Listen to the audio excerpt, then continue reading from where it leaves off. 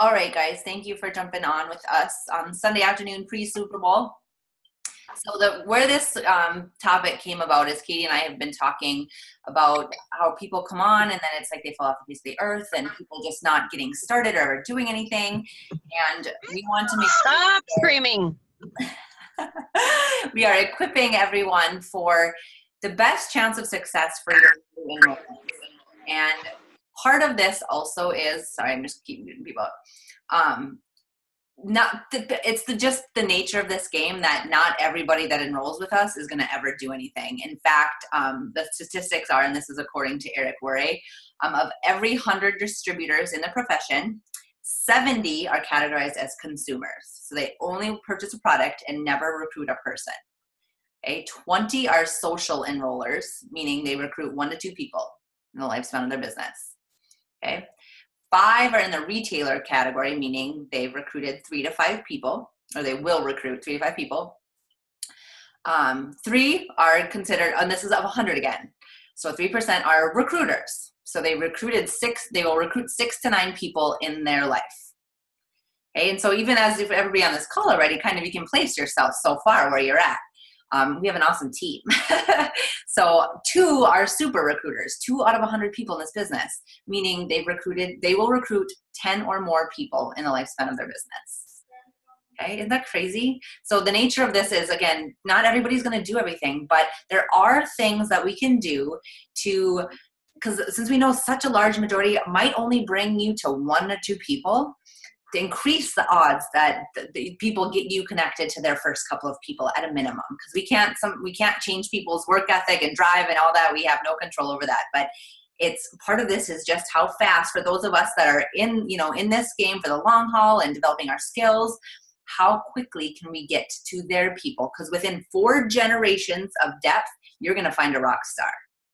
But if we don't get somebody started right away and connected to their people within that first, 72 hours, the likelihood that you ever get to find that depth in that rock star is, it significantly decreases. So I wanted to put that perspective on those numbers there. And part of this is leading by example before I kind of get into how we start people. So try working and having the goal of getting yourself into that super recruiter category to where you're like, okay, I'm already a super recruiter. I've hit my 10. Okay, that's what because you want to lead by example 100%. And the more you do that, the more then you'll find your rhythm of getting people started. And you can then teach others how to be a more confident recruiter because you've done the same yourself. And all of this, I just had a few ladies on this morning, and each one has different areas of growth that they're working on, and that's all of us. Even then, right prior to that call, we were on with Seville, and he's sharing with how he's navigating some, significant players that he's been through working depth, kind of going down to somebody that's been in the business for a year, but hasn't, he sees them commenting. So he's like, you know what, I see they're engaged, but they haven't been on anything. I'm just going to connect.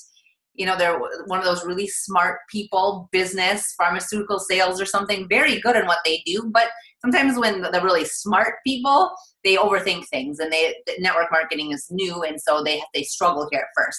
So he just connected with them, kind of painted the vision a little bit of how simple this can be. And they connected him to now this gentleman in Canada who has a bunch of hospitals and universities in his connection. And through painting that vision, now this guy, he's ready to launch and be significant. And so us being on there, I was learning, and how he was sharing with us how he was having this conversation. I'm learning new word tracks, and Katie's on there listening okay, because the slightest little tweaks in word tracks can totally change the game when you're on the phone with people. And all of that comes with that confidence and continuing to listen to this kind of stuff. Hang on, I'm going to shut my office door.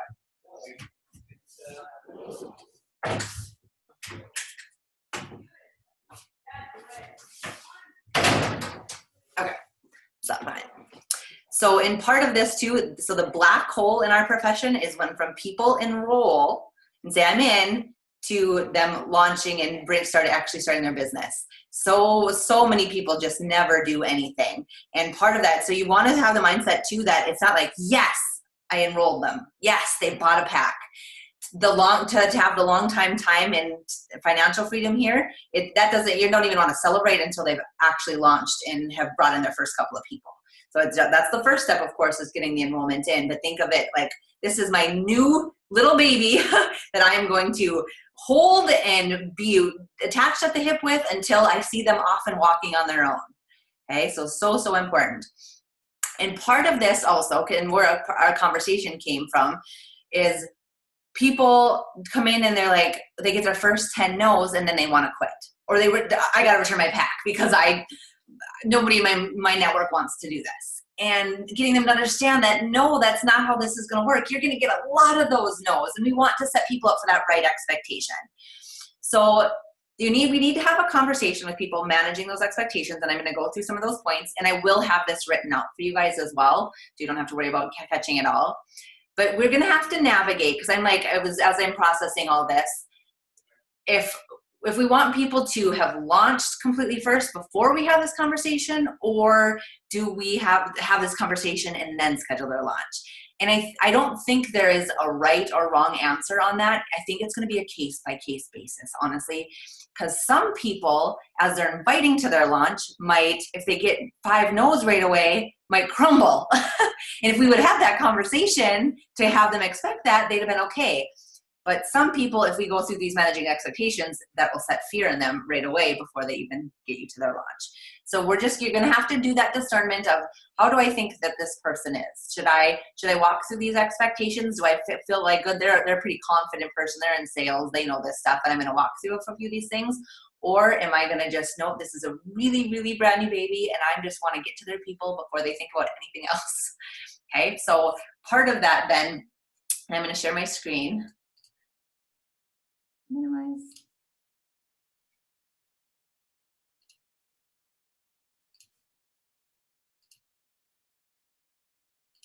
Okay, so many of you have probably seen this already. And honestly, I don't always use it, but when some people are very like type A and want something to follow, that this is really good to send them. Like, welcome, you are a part of our team, and all this talks about is that launch. Okay, and you can tell them it's going to link them to lots of other resources, but we want them to make a paycheck their first week, because that's going to, they just invested in our company, and that's going to get them, as they're talking with other people, also that confidence. And yeah, I made some money my first week.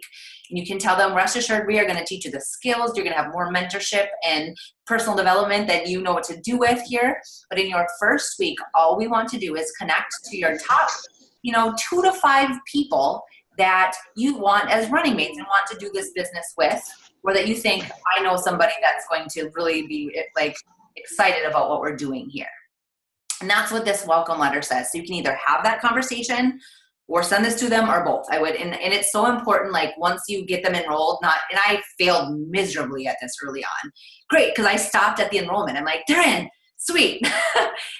But no, we need to do so much more than that with them. So scheduling that call, within 24 to 48 hours 48 to 72 hours. And early on, we made it all about like, you need to have 10 people on this call. It needs to be this. If you can't get 10, we're going to send you right to the webinar. Because it's going to be do so much for their confidence if we can even get them 1 team member. So getting, if you can get 5 people, 2 to 5 people that you reach out to, you share that video with, and they're like, I'm interested, or they're entrepreneurial, or the most successful people let's schedule this for, it's Tuesday, if we do Thursday night, does that work for you? Can you just bring those top few people that we can kind of share this information with? And then we'll add you to the Facebook group. Then we'll start to learn. You'll learn while you earn, and take you through the rest of this. Okay. That's the most important thing, is that we get them launched, even with a little bit of people, to get to their network. That being said, the other side of this then is setting the right expectations. So some of those things then are helping them understand there's going to be ups and downs. You're going to have great weeks. You're going to have weeks that aren't so good. It's just the nature of being in business for yourself. Okay. And success or failure is going to be ultimately up to you. We're here. We're going to guide you. We're going to support you. We're going to train you.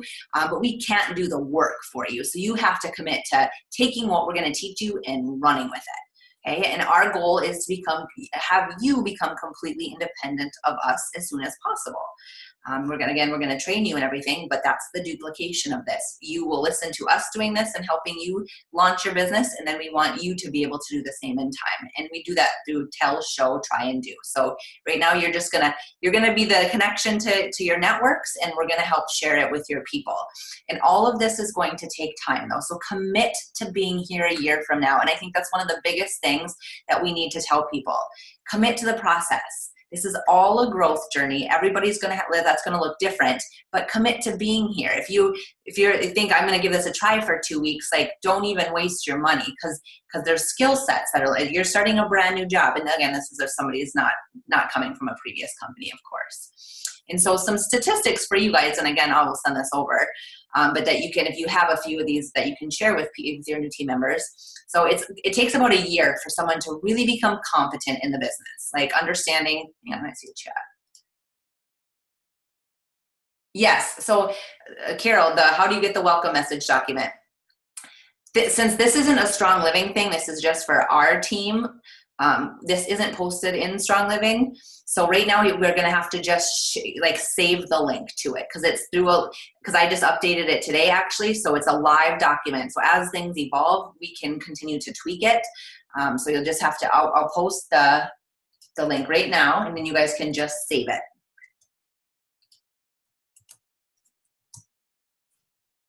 Okay.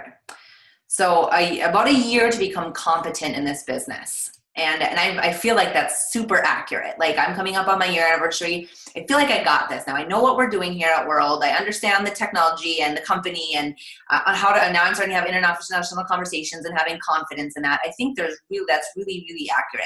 So it's going to take about 3 years then of that consistency for people to be making significant part-time income. We see it moving a lot faster here at World, but in general in the industry, that's what it takes. Again, learning through those skill sets. About 5 years where you're making like significant income. Like this is a nice full-time living for me.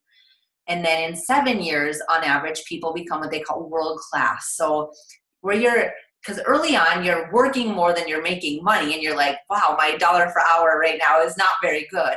But after 7 years of consistency and personal growth, it's like, wow, I can't believe I make as much money as I do for the time I put into this. Okay. And you're going to be 7 years into your career anyway, no matter what. So why not in the evenings kind of be able to build your legacy? And again, this is language you have with your new team members. Okay. Then just work. Top earners in these companies work their butt off. There's just no other way to it. If you're going to radically change your financial landscape, like it's obviously going to take work and commit to personal growth. So a lot of times the people we are when we come into this business we are not at a place where we can, lead an organization and lead a team. So we're going to commit to personal growth and learning the skill sets of prospecting and inviting and following up and, building rapport and all that kind of stuff. And then just having some of that grit, like tell them you're going to get a lot of no's. All of us have gone through hundreds of no's to get to our yeses. And a lot of times it's all about timing for people. And they're not saying no to you. They're just saying no to what you're offering at this moment. There's so many things. It's just a timing thing. So that's where you just continue to follow up. And we're going to teach you all about that. But so just have some mental toughness and expect the no's. The first couple people you think are going to be your business partners might tell you no, and just kind of expect that. And it's not a personal thing at all. So setting that right expectation. And I think it's also very important right away to talk about some income goals. And if you guys aren't comfortable having this conversation right away, that's when you bring them to your upline leader, whether you have a team developer that's kind of rocking and rolling or one of us diamonds. And we can help have this conversation. And just like with when you're talking to a prospect on a 3-way call, you'll start to gain the confidence then to be able to do this with your new team members. But I remember Seville and Rachel did this alongside Tanya, but she was pretty new at the time as well with us. And I believe 100%, it's because they didn't water down this message. They had this conversation with me that gave me the grit to stick through all that we did in this last year. Because I knew where this was going, and I knew they stretched my mind to like, wait, this isn't just something where I'm going to aspire to make $50,000 in a year. Like, this is way bigger than that. And they didn't water that down. So now I'm trying to be better about not watering down the message. as well, because that's going to help give people that grit and mental toughness also to stick through some of these challenges that we know we're going to continue to have. And then help tie it to their why.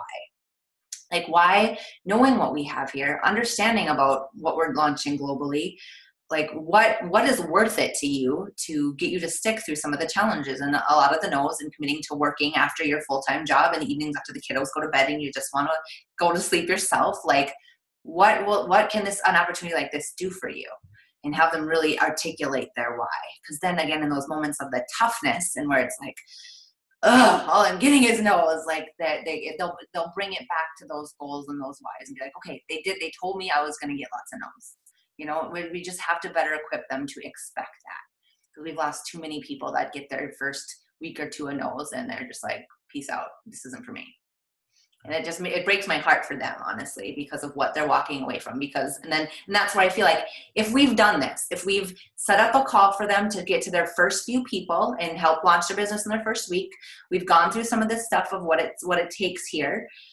If I've done that and somebody still chooses to walk away, I am so at peace. We have done our job. We've equipped them to know what it takes, that we're going to continue to pour into them, but not everybody's built to be an entrepreneur. So people are going to leave and not do anything with this. So the other thing, but then I'm going to dialogue. I don't want to just talk at you guys. So from this document, it does link to our Getting Started guide, which has so much more information. And initially when we made this, it was, let's give this to them right away and get them added to the Facebook group.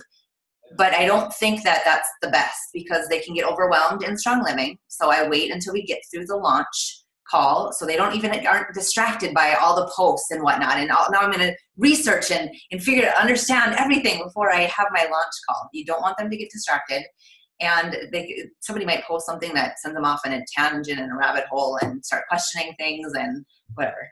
And even this document, like there's a lot of good information here, but this is then to help them start to learn then after they've launched.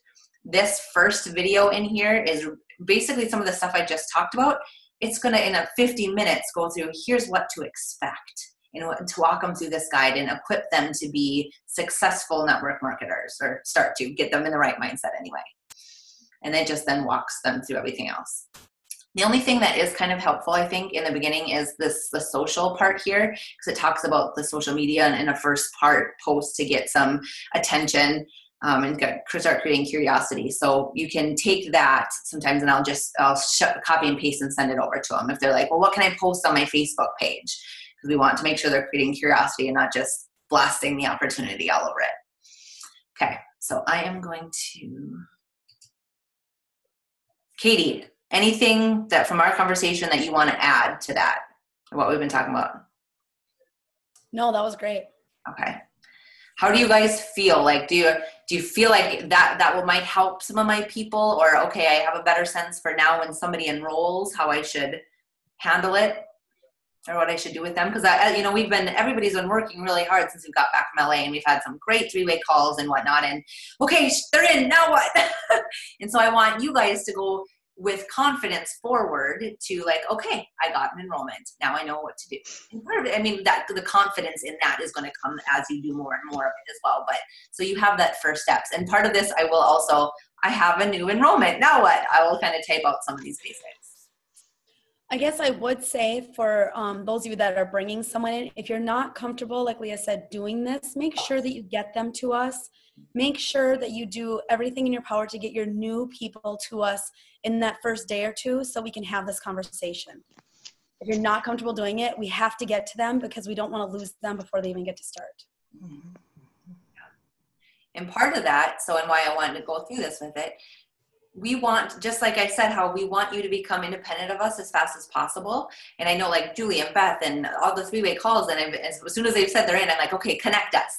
So I can help do what Katie just said, but I also want you to be a part of that, because then you hear us doing it, and now we're creating okay, all right, I have a new enrollment, I got this kind of thing. So you just hear us do it, and that's where you'll get your confidence in it. Mm-hmm. And I know there is some people that just get weirded out when you try. They're like, can I get you on the phone with my upline? So try to just like, they're great. I've been working with them for a long time. It's super casual. It's just because she's helped more people get started than I have. And we'll just learn together. Just try to just makes me crazy when people are like, oh gosh, they won't get on the phone with you. But we'll do, if they won't, then we'll just do the best we can, and we'll kind of funnel you step by step. Snowblower. All right. Any other thoughts? As you guys have had new people come on board, like what you've experienced, and if you think some of this will be helpful. Oh yeah. Or even for yourself when you got started, like what were the, if I would have had this, or I think this that you're talking about would have been helpful, or anything. Because you guys are newer, you're enrolled a lot more recently than us, so this isn't perfect either. So as you use this stuff, if you think of anything, we can constantly tweak and improve this getting started process. Well, can you hear me? Yeah. Okay. This has been really helpful for me, because as you know, I'm an orphan, so I haven't been properly trained until now. So thank you, Leah. But I would like you in on this first one so I can see it and then I can do it. Absolutely.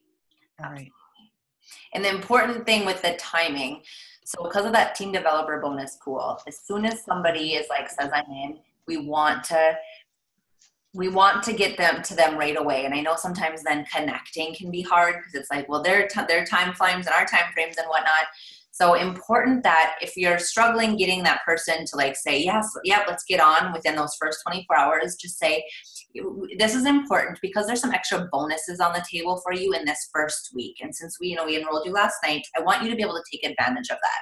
So if we can't get on the phone to kind of walk through some of this in this first 24 hours, we should just send them that welcome letter for sure then and say, are you comfortable just getting a call set up so we can help you, take advantage of those bonuses. Because that's something we have to kind of navigate when it's like, okay, we're at day 3 now, they've enrolled and we still haven't talked to them. But not everybody's going to also be like, yes, I want to go gun ho in my first week. So some of this is just got to navigate case by case. But I just don't want anybody to not know that they have those extra bonuses on the table. Go ahead, Katie. Well, I was just going to say, I think it's a big deal because I think if we get them on the phone with us, one of the biggest things that I always make sure I cover is that when it comes to the social media stuff, you don't want them to like throw up all over their friends and family. And I think for most of us, I know when we got started, you guys, I was making phone calls, I was sending messages, I was sharing I literally was throwing up on all my friends and family. And I know a couple of you that are on here probably feel the same way. We just lost so many people because we never created that curiosity of what it was that we were doing, and we were sharing our excitement, but not in an appropriate manner. We were just like, oh, you got to check this out. You got to get on. You got to do this. And it wasn't appropriate, and the timing probably wasn't right. So I am going back to a lot of my warm market, and I am rehashing with a lot of people what's happened in the last 9 months. Because when I did it at the beginning, I had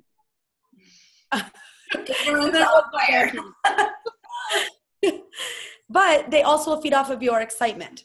So that's where that one-on-one conversation is very helpful. Just know that if your people come in, they have the excitement, that's great, but they have to know how to appropriately bundle that excitement into a little quick, I want to get you started, I want to do this right, or I want to share this 2-minute video with you, and then get them to your team developer or diamond leaders. Because you really can screw it up if you do it the wrong way in the beginning. Or you might have to go back 9 months later and be like, okay. So one thing I'm going to show you in this, again, I'm going to share my screen. So you guys know that this is in here, because I know some of you have dug through this already, but some of you maybe not. So under that Get Social again, I really like this as a way of creating curiosity. So having our new people just say something like this, and they can take it and make it their personality. But I've just gotten involved with a new technology company. I believe in multiple streams of income. I've never been more excited about my future. If anyone is looking to add additional revenue streams, I'm happy to share. So it doesn't say what we're doing. It doesn't say the helo or anything like that, but it's enough like, yeah, more info, please, like that kind of thing. It's just creating some curiosity. And so they can post something like that. So they enroll, you've scheduled their launch call for 2 days later. It can be like, here's a post that can just, maybe create some interest in, but make sure we tell them to take it off of the Facebook wall. So when I've seen a couple times people are a message, yes, more info, please. And then there's a dialogue that's happening in the comments like, yeah, it's called the helo, it's a wearable tech. And then now now everybody reading those comments are making their own judgment on if this is something versus continuing to create the curiosity of, oh, great, I'll private message you. So now people are going to be like, well, I want more info too. What is this about? And then you can take it offline, and getting them on the phone if possible. That's, oh my gosh, that's so much more beneficial, because people just, when it's all, so much can be lost in translation through messaging. Mm-hmm.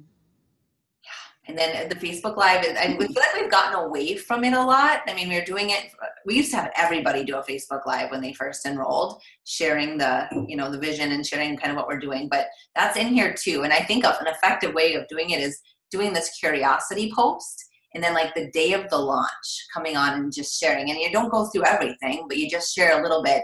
And Katie, I think we could even do more of how you had, who was it again? Denise's daughter. Yep, the two-way Facebook with Maddie. Yeah, like that's something we can start to explore with too, and to help people that are really nervous about doing that Facebook Live, kind of doing it together. Yeah. Okay. Any other thoughts? I'm going to